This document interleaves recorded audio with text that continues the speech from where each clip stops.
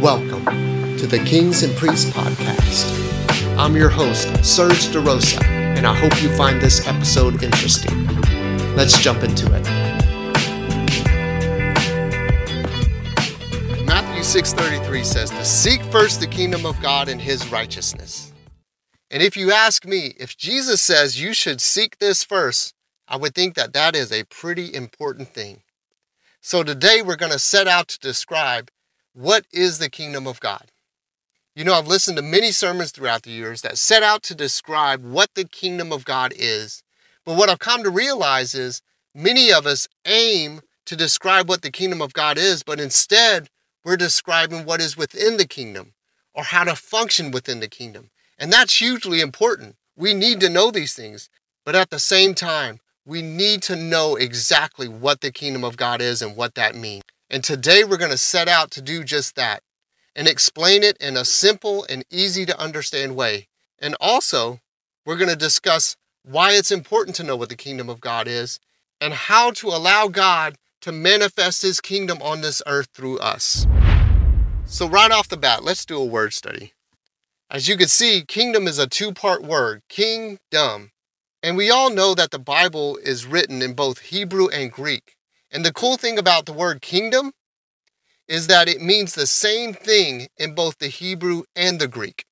And in both languages, kingdom is defined in two equally important aspects, domain and dominion.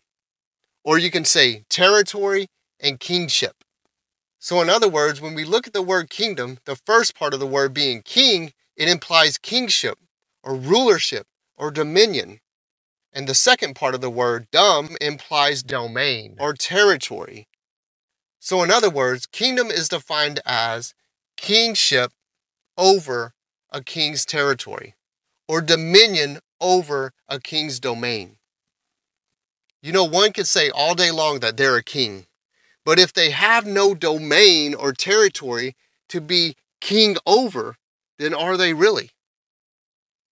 And in the same way, a king can have territory, but if he does not implement his kingship or his dominion within his territory, he's not taking his place of kingship or dominion as he should. Every king must have a territory in which he has dominion over. So again, to make this real simple, kingdom can be simply defined as the king's domain in which he has dominion. So let's go a little bit deeper. What is God's territory? Genesis 1:1 says this, in the beginning, God created the heavens and the earth. So we see here that God created his territory. He created both the heavens and the earth. He created them. Therefore, it belongs to him. Deuteronomy 10:14 says this, behold, to the Lord your God belong heaven and the heaven of heavens and the earth and all that is in it. Psalms 115:16 says this, the heavens belong to our God. They are his alone. So again, because God created the heavens and the earth, they belong to him. They are his territory. Psalms 24:1-2, the earth is the Lord's and all its fullness, the world and those who dwell therein. For he has founded it upon the seas and established it upon the waters. And just to make this plain and simple, a king's kingdom is his territory. And we see here that God's territory is both the heavens and the earth. It says they belong to him. Therefore, God's kingdom encompasses both the heavens and the earth. What you're going to start seeing is that this just keeps getting better and better and better. Look at Psalms 115:16. It says, the heavens belong to our God. They are his alone, but he has given us the earth and put us in charge. So God put man in charge of the earth, and it started with Adam. When you go to Genesis 1:26, it says, then God said, let us make man in our image, according to our likeness. Let them have dominion over the fish of the sea, over the birds of the air, over the cattle, over all the earth, and over every creeping thing that creeps on the earth. So God created man in his own image. In the image of God, he created him. Male and female, he created them. Then God blessed them, and God said to them, Be fruitful and multiply. Fill the earth and subdue it. Have dominion over the fish of the sea, over the birds of the air, and over every living thing that moves on the earth. How cool is that? God gave dominion of his domain, the earth, over to man, starting with Adam. Psalms 8:6 says this, you have made him to have dominion over the works of your hands. You have put all things under his feet. What a huge moment that God would entrust his kingdom, his territory, the earth, to mankind. But look what happened in Genesis 3:1-6. Starting with Adam, through the ages, mankind has given this dominion that God gave him over to darkness. Instead of reigning on this earth from a place of righteousness with the Father, man began to give his dominion over to darkness. And darkness began to have dominion on this earth more and more and more. To the point that that darkness turned around and it started enslaving mankind. The darkness started to take a domain that wasn't even its own. But God started sending his prophets, telling us of a hope that would soon come to set mankind free. And you'll see it in Isaiah 9:6-7. It says, for unto us a child is born, unto us a son is given. You hear that? When the son is given, when Jesus is born, and the government will be on his shoulder, and his name will be called Wonderful, Counselor, Mighty God, Everlasting Father, Prince of Peace. Of the increase of his government and peace there will be no end. Upon the throne of David and over his kingdom, to order it and establish it with judgment and justice from that time forward, even forever. The zeal of the Lord of hosts will perform this. Isaiah is prophesying of Jesus being born to this earth and bringing the government on his shoulders, or in other words, the dominion of God back to this earth. Look what Matthew 4:17 says. It's talking about Jesus starting his ministry, and it says, from that time, Jesus began to preach and say, repent, for the kingdom of heaven is at hand. What Jesus is saying is, I'm bringing God's dominion back to this earth, and I'm turning the tables on darkness. Colossians 1:13, he has delivered us from the domain of darkness. You see that? He has delivered us from the territory of darkness and transferred us into the kingdom of his beloved Son. He took us out of the hand of darkness, the dominion and the domain of darkness, and he placed us back in the domain and the dominion of God. Not only did Jesus bring God's dominion and claim back God's territory, but he also delivered us from that dominion of darkness, that was enslaving mankind. And he brought us into the kingdom of Jesus. And we are now under God's dominion, not the dominion of darkness. And it keeps getting better and better and better. Jesus not only took us out of that darkness, but he defeats that darkness, and he takes the dominion and the power away from it. Daniel 7:26 prophesied of this moment. It says, the court shall be seated, and they shall take away his dominion to consume and destroy it forever. This is a prophecy of what would take place when Jesus showed up. Jesus was destroying the dominion of darkness forever. John 12:31, now is the judgment of this world. Now the ruler of this world will be cast out. This is in Jesus' time. It's not talking about a future reference. Jesus said, now that's happening. In Colossians 2:15 it says, then Jesus made a public spectacle of all the powers and principalities of darkness, stripping away from them every weapon and all their spiritual authority and power. And by the power of the cross, Jesus led them around as prisoners in a procession of triumph. He was not their prisoner. They were his. You see, we had become enslaved and oppressed by the very ones we let have dominion, that darkness. But Jesus came and he set things back in order. Jesus stripped the power from darkness, defeated it, And he took back domain that belonged to God to begin with.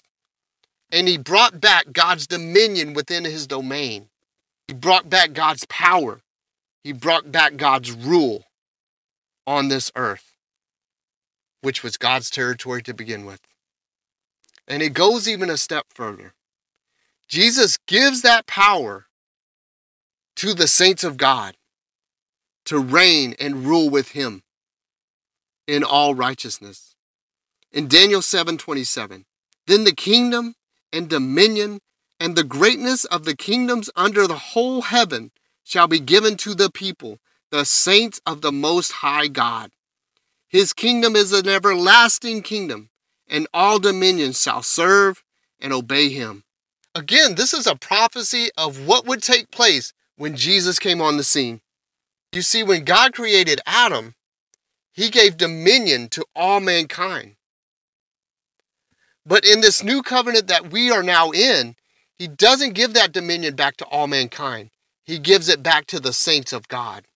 And that's why you'll hear me many times say that the earth belongs to the righteous, not to the unrighteous, to the righteous. Proverbs 10:30, the righteous will never be removed, but the wicked will not inhabit the earth. I'm telling you, the earth belongs to the righteous. Luke 12:32, it is your Father's good pleasure to give you the kingdom. And again, what is the kingdom?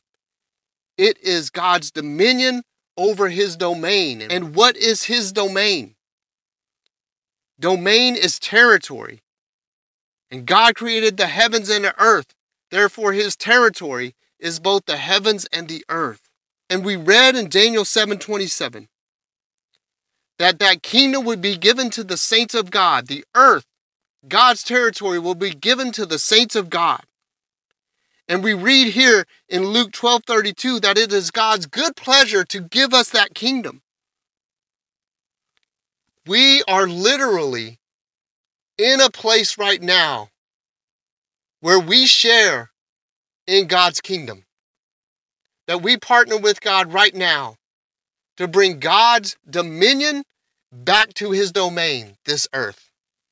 James 2:5, it says, listen, my beloved, has not God chosen those who are poor in the world to be rich in faith and heirs of the kingdom, which he has promised to those who love him?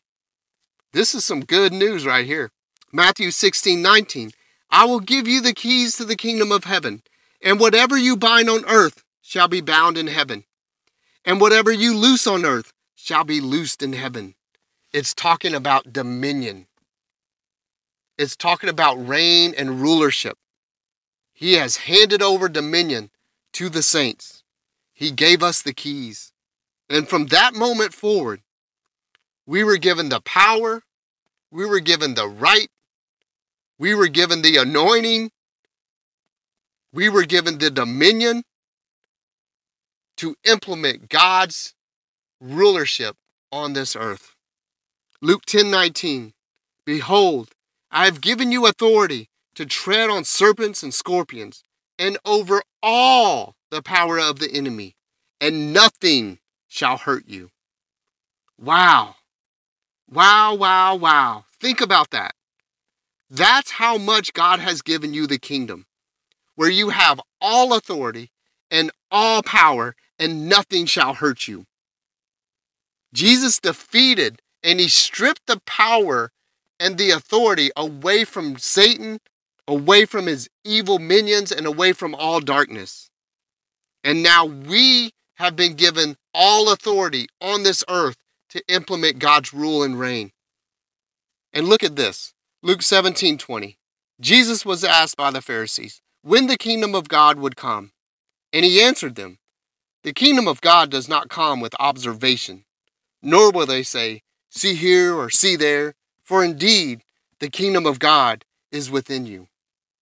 You see, God's territory, the heavens and the earth, were already established. It was already his. So what are they talking about in this scripture? They're talking about the dominion of God within his territory. They're like, Jesus, when are you going to take up your throne? He said, you don't get it. The authority, the dominion, the rulership of God comes from within us. The dominion of God is manifested on this earth through us. That's where it starts. We are now the temple of the living God, and His Spirit resides within us. Therefore, we rule, we reign, we have dominion from that place. And we do so from a place of righteousness, and we do so from a place of His dominion. You'll see in Revelations 5:10 that because He has given us His kingdom, His territory, and His dominion, He therefore makes us kings. As it says, Jesus has made us kings and priests to our God, and we shall reign on the earth. It's not just a spiritual reign, it's a physical reign also, on the earth. Like I said, the earth belongs to the righteous. We have inherited it. He has given it to us. We are co-heirs with Him, and we are to exercise our kingship on it. Psalms 37:9, for the evildoer shall be cut off, and those who wait for the Lord shall inherit the land. Matthew 5:5, blessed are the meek, for they shall inherit the earth. Romans 4:13 and 16, I love this one. Clearly, God's promises to give the whole earth to Abraham. Did you hear that? The entire earth to Abraham and his descendants was not based on obedience to God's law, but on a right relationship with God that comes by faith. And jump over to verse 16. Still speaking about how God has promised the entire earth to Abraham and his descendants, which that's who we are. The Bible says we are Abraham's descendants. Those who are in Christ are Abraham's descendants. So the promise is received by faith. It is given as a free gift, and we are all certain to receive it. To receive what? The inheritance of the whole earth. Luke 12:32. It is your Father's good pleasure to give you the kingdom. Wow. And again, 7:27. I want to read this one more time. Then the kingdom and the dominion. You hear that? Then the kingdom, the territory, and the dominion, the rulership, and the greatness of the kingdoms under the whole heaven shall be given to the people, the saints of the Most High God. That's you. His kingdom is an everlasting kingdom. You hear that? It will last forever. And all dominions shall serve and obey Him. So what I've just laid out is that you are a king appointed by King Jesus to rule, to reign, and to have dominion on this earth. The earth is our kingdom. It's our domain. It's our territory, which was given to us by God. And we are to exercise our kingship or our dominion upon it. Think about the Israelites. The Israelites were set free out of captivity and oppression. Doesn't that sound like what Jesus did for us? He set us free from that hand of darkness, from that hand of oppression, from that hand of slavery. And the Israelites spent 40 years in the desert. What was going on there? We see that they were learning God's ways and God's heart. God was capturing their heart as they were capturing His. And again, that's just like us and Jesus. We get saved from that hand of oppression and slavery. We get set free, and then we start learning of the Father. We start learning His ways, and He starts capturing our hearts. And then the Israelites were told by God, go into this land that I give you. He gave them a land that was theirs before they even stepped into it. How could He do that? Because it was His to begin with. It was God's territory, and He says, I'm giving you this territory. And that's what He does to us in the whole earth. He says, I give you this territory. And He told the Israelites, go and possess it. In other words, He said, go and take dominion over it. Implement my ways and my dominion upon my territory. I want to partner with you to do this. Let's make this territory the best it can be. Let's bring my heart, my desire, and my intent for this land. to thrive and to be in abundance. That's what he did with us. He set us free. We go through a season where we learn his ways and his heart. And then he says, listen, I give you the world.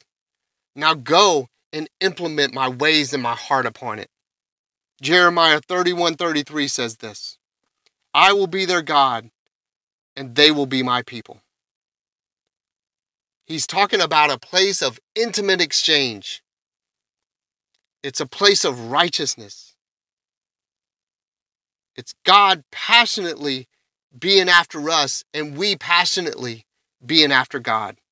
Again, Matthew 6:33, seek first the kingdom of God and his righteousness. That's that place of intimate exchange and his righteousness. You can't have kingdom and kingship without his righteousness, because we are to rule and to reign from a place of God's heart. And that's why you see this scripture putting them both together. It says that Jesus is the King of Kings. We are the little K kings, and he is the king. We get our instructions on how to implement God's dominion upon his domain, which is the earth, by listening to the king. And Jesus shows us exactly how to do this. He says, I only do what I see the Father do, and I only say what I hear the Father say. What's he saying? He said, I only implement my authority on this earth from a place of relationship with the Father. That's where it starts. We're in a partnership. I'm not here to implement my dominion on this earth on my own. That's what mankind did for so long, and we messed the earth up. But now we are ruling and we are reigning from a place of righteousness, from a place of God's heart, God's intent, and God's desire. We possess the earth from a place of righteousness. Again, Jesus came and he took the territory that belonged to God. He stripped the power and the dominion away from all darkness, and he gave that territory and that dominion to the saints of God, saying, go into all the world and implement my dominion upon my domain, the earth. And as we go, as Mark 16 says, he works with us, confirming his word through miraculous signs and wonders. Our kingship on this earth is carried out by listening to the King of Kings, Jesus. This is ruling and reigning and having dominion from a place of righteousness. This is what it means to function as a king and a priest on this earth. But what does this look like practically?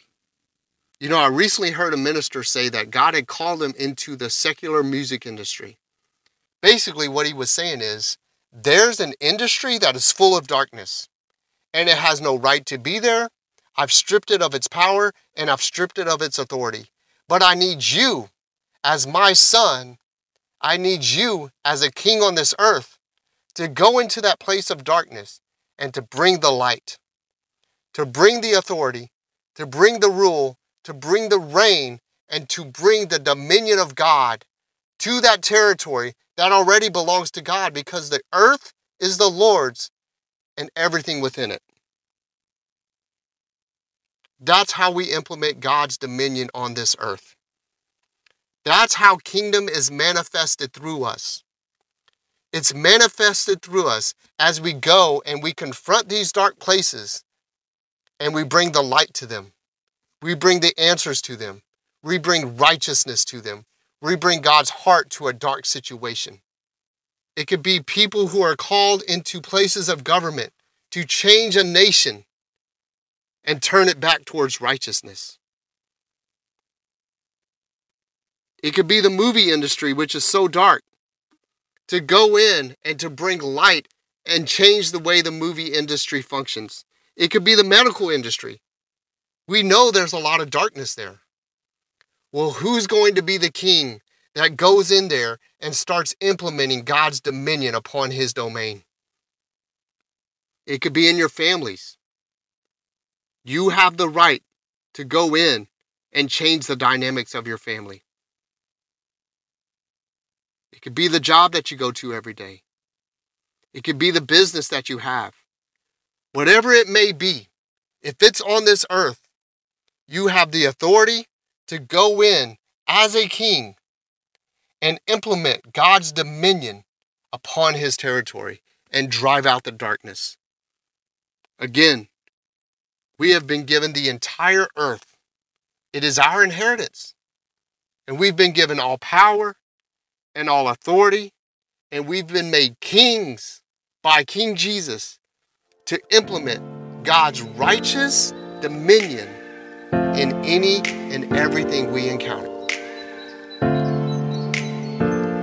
If you find our podcast interesting, please consider sharing. For resources, media, and to learn how you can visit our weekly gatherings in Tulsa, Oklahoma, visit our website, breakawaykingdomhub.com. You can follow us on Facebook, Rumble, and YouTube at Kings and Priests Podcast. And you can contact us through email, kingspriestpodcast@gmail.com.